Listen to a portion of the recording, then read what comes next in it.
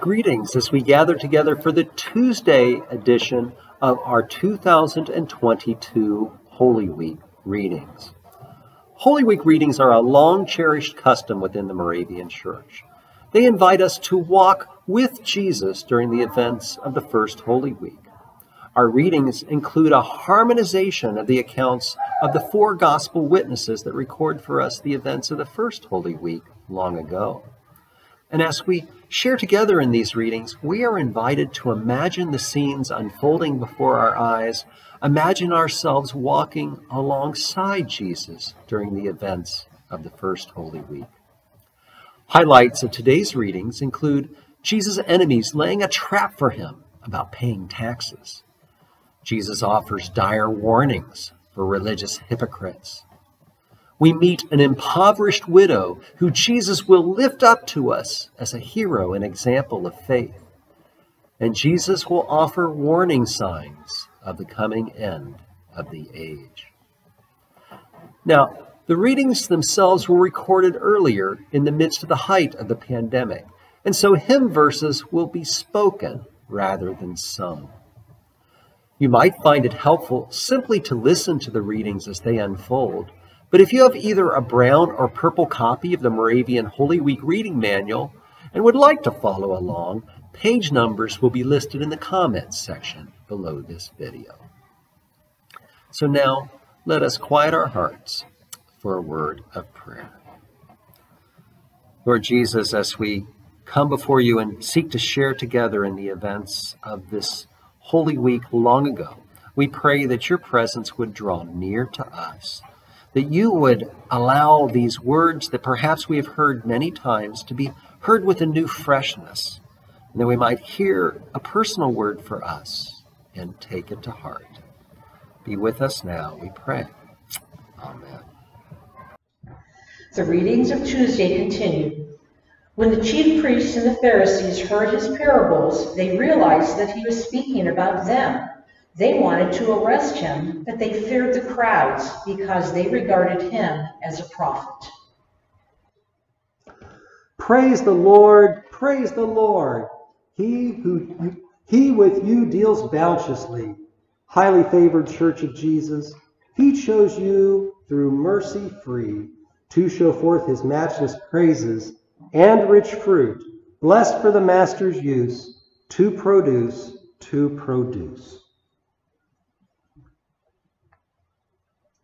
The parable of the wedding banquet.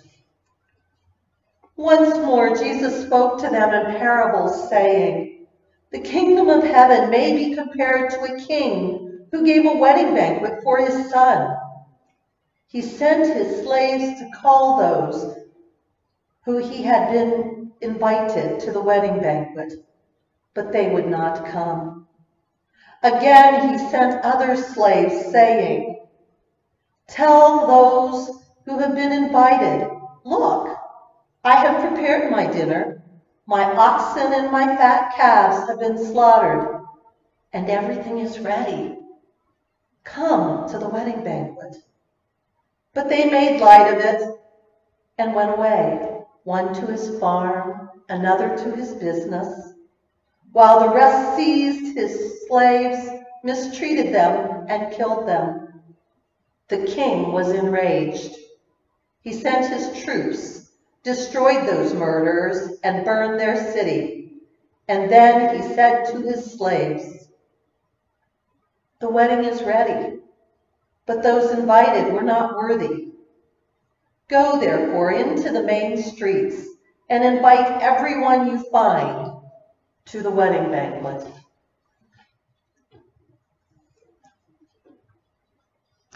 Sing to our God a song of cheer and thanks that all may enter here. Our doors swing wide to welcome all who come responding to Christ's call. Those slaves went out into the streets and gathered all whom they found, both good and bad. So the wedding hall was filled with guests. But when the king came in to see the guests, he noticed a man there who was not wearing a wedding robe. And he said to him, "Friend, how did you get in here without a wedding robe?" and he was speechless. Then the king said to the attendants, "Bind him hand and foot, and throw him into the outer darkness, where there will be weeping and gnashing of teeth. For many are called, but few are chosen." One who in self-righteousness fixes any hope or stay has not on the wedding dress, and with shame is sent away. To the hungry, weary heart, God will food and rest impart.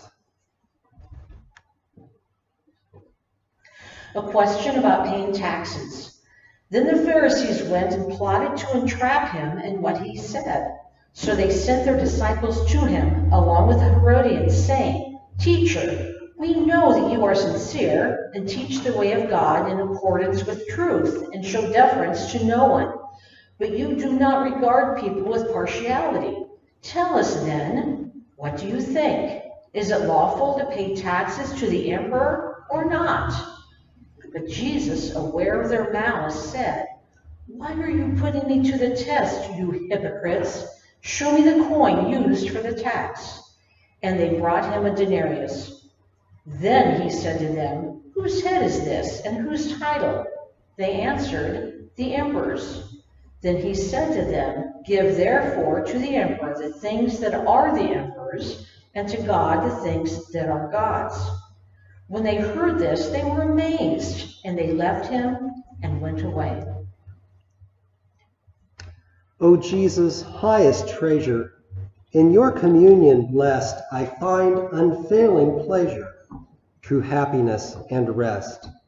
Myself a willing offering, I give to you alone, because by death and suffering you did for me atone.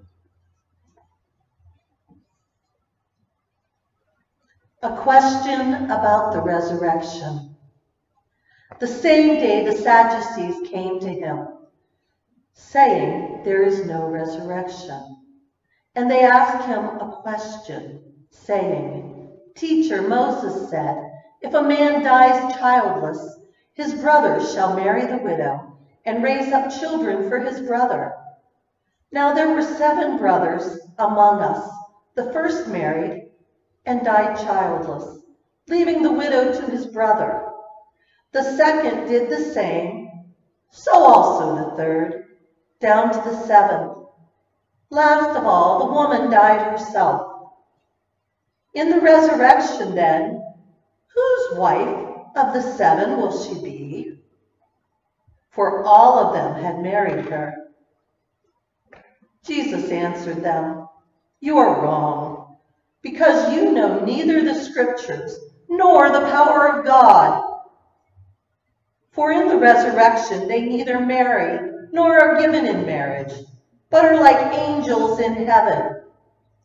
And as for the resurrection of the dead, have you not read what was said to you by God?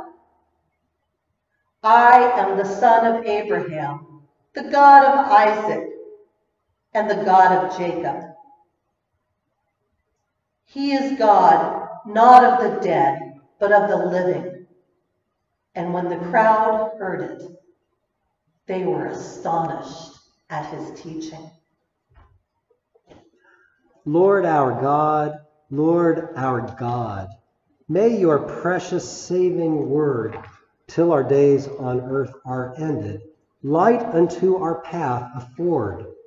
Then, among your saints ascended, we for your redeeming love shall raise ceaseless praise, ceaseless praise.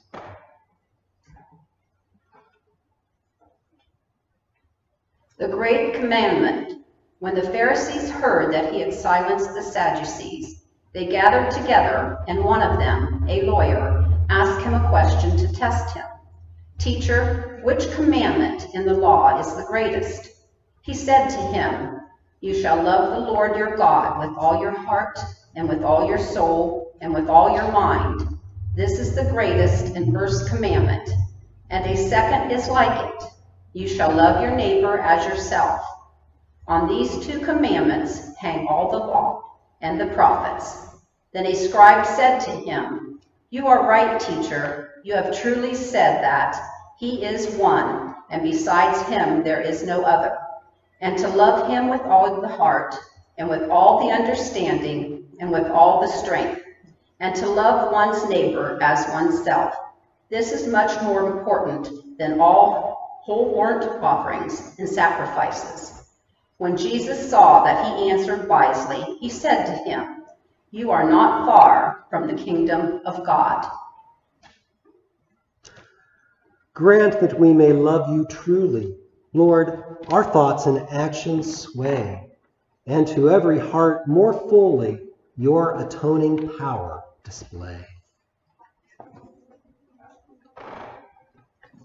A question about David's son. While Jesus was teaching in the temple, he said, "How can the scribes say that the Messiah is the son of David?" David himself, by the Holy Spirit, declared, "The Lord said to my Lord, 'Sit at my right hand until I put your enemies under your feet.'" David himself calls him Lord, so how can he be his son? No one was able to give him an answer, nor from that day did anyone dare to ask him any more questions, but the large crowd was listening to him with delight. Bliss beyond compare, which in Christ I share. He's my only joy and treasure. Tasteless is all worldly pleasure, when in Christ I share bliss beyond compare. Jesus is my joy, therefore blessed am I. Oh, his mercy is unbounded, all my hope on him is grounded. Jesus is my joy, therefore blessed am I.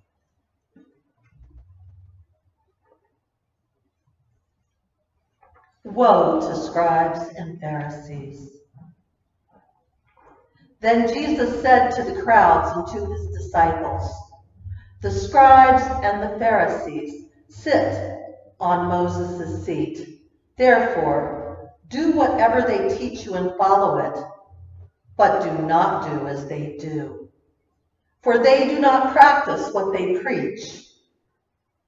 They tie up heavy burdens, hard to bear, and lay them on the shoulders of others. But they themselves are unwilling to lift a finger to move them.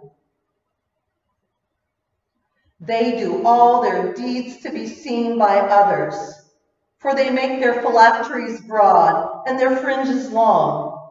They love to have the place of honor at banquets and the best seats in the synagogues, and to be greeted with respect in the marketplaces, and to have people call them Rabbi. But you are not to be called Rabbi, for you have one teacher, and you are all students. And call no one your Father on earth, for you have one Father, the one in heaven. Nor are you to be called instructors, for you have one instructor, the Messiah. The greatest among you will be your servant. All who exalt themselves will be humbled, and all who humble themselves will be exalted." He to the lowly soul will still himself impart, and for his dwelling and his throne will choose the pure in heart. Lord, we your presence seek. We ask this blessing true. Give us a pure and lowly heart, a temple fit for you. But woe to you, scribes and Pharisees, hypocrites, for you lock people out of the kingdom of heaven. For you do not go in yourselves, and when others are going in, you stop them.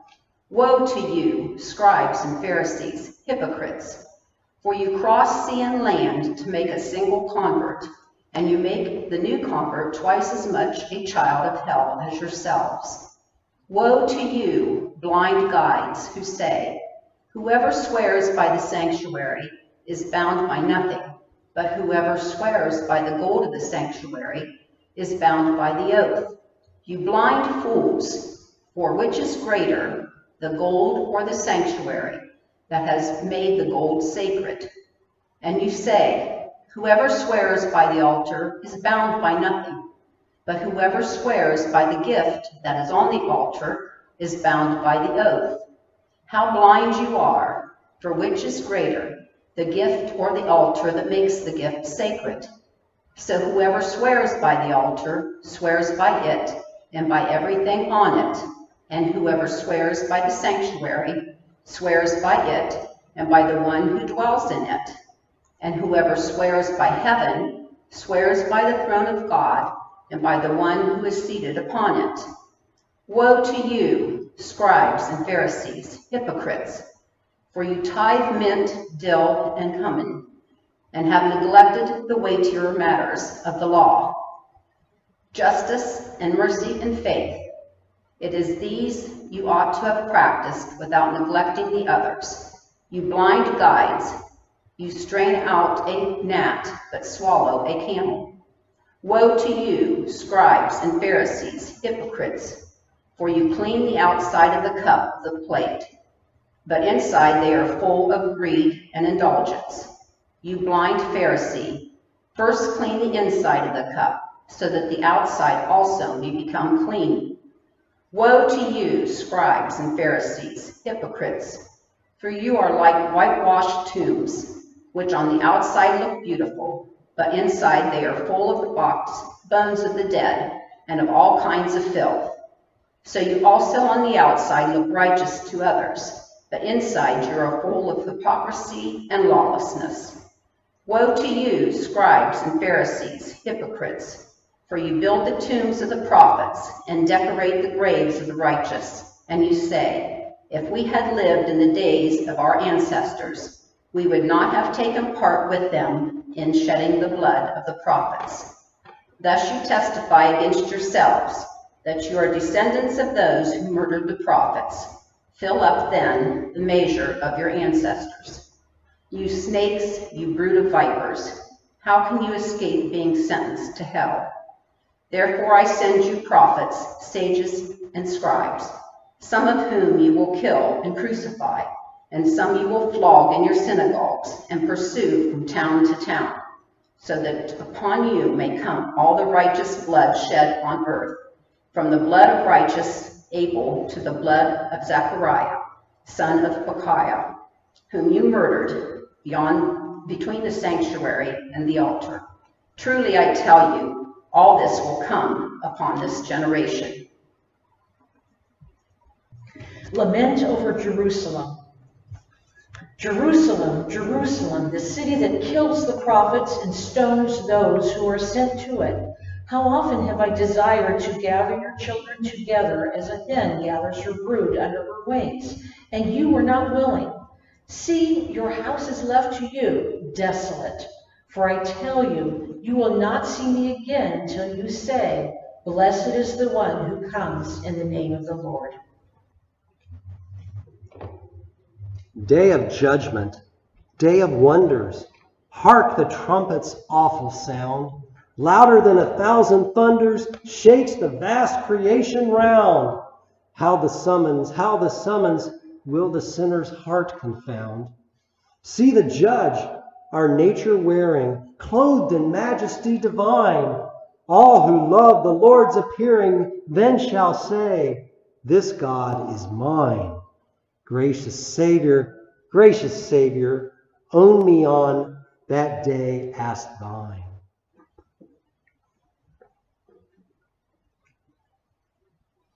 The widow's offering. Jesus sat down opposite the treasury and watched the crowd putting money into the treasury. Many rich people put in large sums. A poor widow came and put in 2 small copper coins, which are worth a penny. Then he called his disciples and said to them, truly I tell you, this poor widow has put in more than all of those who are contributing to this treasury. For all of them have contributed out of their abundance. But she, out of her poverty, has put in everything she had, all she had to live on. Jesus, what offering shall I give to you, the Lord of earth and skies? My soul and body now receive a holy living sacrifice. Small as it is, it's all my store. More should you have if I had more. After Jesus had said this, he departed and hid from them. Although he had performed so many signs in their presence, they did not believe in him. This was to fulfill the word spoken by the prophet Isaiah. Lord, who has believed our message, and to whom has the arm of the Lord been revealed? And so they could not believe, because Isaiah also said, he was blinded their eyes and hardened their heart, so that they might not look with their eyes and understand with their heart and turn, and I would heal them. Isaiah said this because he saw his glory and spoke about him. Nevertheless, many, even the authorities, believed in Jesus. But because of the Pharisees, they did not confess it, for fear that they would be put out of their synagogue. For they loved human glory more than the glory that comes from God. If Christ is mine, let friends forsake, and earthly comforts flee. For he, the giver of all good, is more than all to me. Summary of Jesus' teaching. Then Jesus cried aloud, "Whoever believes in me believes not in me, but in him who sent me. And whoever sees me sees him who sent me. I have come as light into the world, so that everyone who believes in me should not remain in the darkness. I do not judge anyone who hears my words and does not keep them, for I came not to judge the world, but to save the world. The one who rejects me and does not receive my word has a judge. On the last day, the word that I have spoken will serve as judge, for I have not spoken on my own, but the Father who sent me has himself given me a commandment about what to say and what to speak. And I know that his commandment is eternal life. What I speak, therefore, I speak just as the Father has told me." Hark, my soul, it is the Lord. He's your Savior. Hear his word. Jesus speaks and speaks to you. My poor sinner, love me true. Jesus foretells the end of the age and the destruction of the temple. As Jesus came out of the temple and was going away, his disciples came to point out to him the building of the temple. Then he asked them, "You see all these, do you not? Truly I tell you, not one stone will be left here upon another. All will be thrown down." When he was sitting at the Mount of Olives, the disciples came to him privately, saying, "Tell us, when will that be?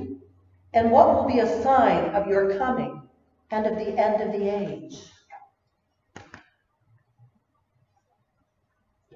The signs of the end.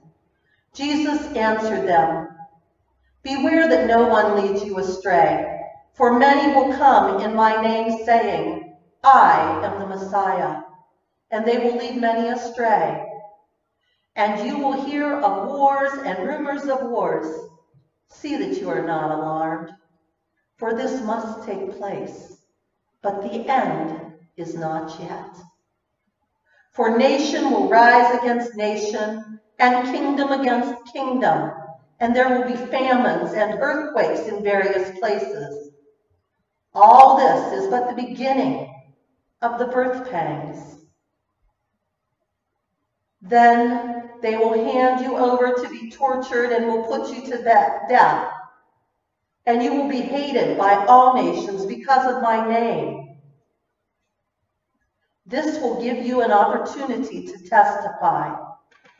So make up your minds not to prepare your defense in advance, for I will give you the words and the wisdom that none of your opponents will be able to withstand or contradict. You will be betrayed, even by parents and brothers, by relatives and friends, and they will put some of you to death. You will be hated by all because of my name, but not a hair on your head will perish. By your endurance, you will gain your souls. O teach us all your perfect will to understand and to fulfill. When human insight fails, give light. This will direct our steps aright. Then many will fall away, and they will betray one another and hate one another. And many false prophets will arise and lead many astray. And because of the increase of lawlessness, the love of many will grow cold. But the one who endures to the end will be saved. And this good news of the kingdom will be proclaimed throughout the world as a testimony to all the nations, and then the end will come. Church, rejoice, raise your voice, sing Jehovah's worthy praise, extol his name forever, laud him, our God and Savior, proclaim to every nation the tidings of salvation, bear the witness to his greatness, spread the story of his glory to the earth's remotest bounds. So when you see the desolating sacrilege standing in the holy place, as was spoken of by the prophet Daniel, then those in Judea must flee to the mountains. The one on the housetop must not go down to take what is in the house. The one in the field must not turn back to get a coat.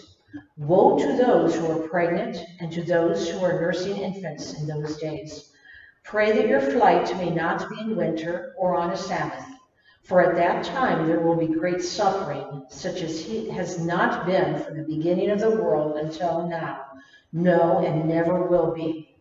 And if those days had not been cut short, no one would be saved. But for the sake of the elect, those days will be cut short. Then if anyone says to you, "Look, here is the Messiah," or "There he is," do not believe it. For false messiahs and false prophets will appear and produce great signs and omens to lead astray, if possible, even the elect. Take note, I have told you beforehand. So if they say to you, "Look, he is in the wilderness," do not go out. If they say, "Look, he is in the inner rooms," do not believe it. For as the lightning comes from the east and flashes as far as the west, so will be the coming of the Son of Man. Wherever the corpse is, there the vultures will gather.